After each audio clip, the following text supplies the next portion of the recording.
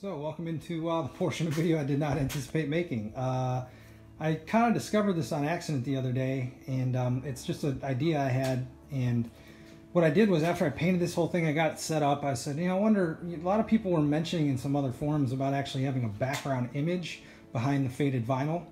And there's some, you know, some logic to that, because you can't really tell how far away it is when you have that blurry vinyl. So I played around a little bit, and you can see what I did here, hopefully on camera. Just some sort of like feathered brush painting with some black and some gray that I had. I have acrylic paint laying around. Admittedly, I've done a bunch of other projects with paint over the years, so I have all kinds of materials, some sponges, some brushes, all that kind of stuff. But I just went on the bottom because I knew that I would either fabricate rock and put it here anyway, or it wouldn't ruin the entire background. So I went the other day after I saw this, and I'm like, that looks pretty cool. I wonder if I did it in layers, some places more sparse, some places more dense, if I could create this illusion, I guess, with a vanishing point that makes it appear like this thing really continues. And I know we're just talking about a shadow box here, but the idea with these things is to actually create the illusion that they continue on.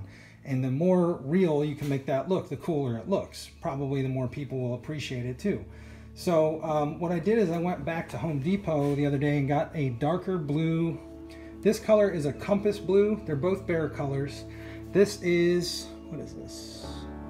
Something with ink. Indigo ink. It's a darker blue than the compass blue. So my logic was, if I use a darker blue as opposed to black, it may be more subtle, and then I could possibly build upon it. So for instance, you know, I can start by just sort of going around, you know, a certain area, very light, very dense in other places. Now, I don't know if that's going to work or not, but worst case scenario, those samples are like $5, and I don't need a whole jar. I'll just go get another jar and paint back over it, and we'll go back to scratch. So it's not that big of a deal, I guess. So I do want to try it, because I think if it does, you know, come across the correct way, it'll look really cool. So I'm gonna get some paint mixed up, and I'm gonna go slow. I'm gonna, you know, try little things here and there, put it back up, see what it looks like. So let me do that and get rolling, and I'll show you what it looks like, whether good or bad.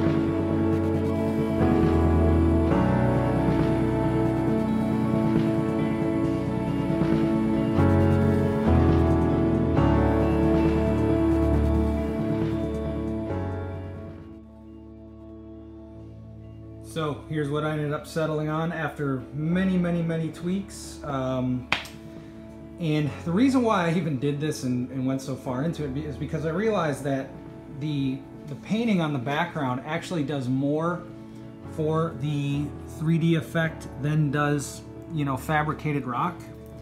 And I'm really liking this because it creates this really sort of cool 3D perception that when you come around the tank at various angles, you can't really, it's just really cool.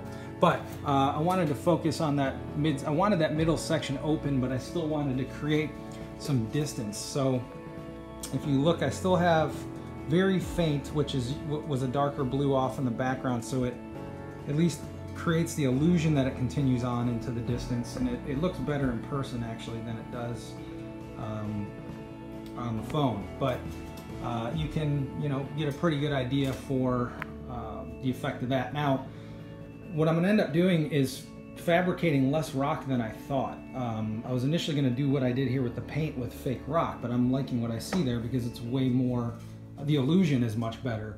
And then what I'm probably going to do is fabricate some rock structures for the corners, because I want to cover those corners. And I probably will do like a bed along the bottom so that there's that, and it'll kind of rise up into that faded background. And I might put, you know, a few select pieces or something jetting out from the side, from each side of the overflow, but a little closer to the glass. So I think in the end, you know, I really wish I could get it, you know, the accuracy of the light. If I did my phone down, I mean, that's a little better, but pretty cool. And that's what I'm gonna settle on for now, because I think that with the aquascaping that's in the tank paired with the lighting of the tank, I mean, it'll be subtle enough where it will accomplish, you know, what I was going for and what the intention is with these shadow boxes. So that's it. That is the end of this artwork section. I'm gonna work on fabricating some rock structures here soon after a nice break from this. So hope y'all enjoy. Stay tuned till next time.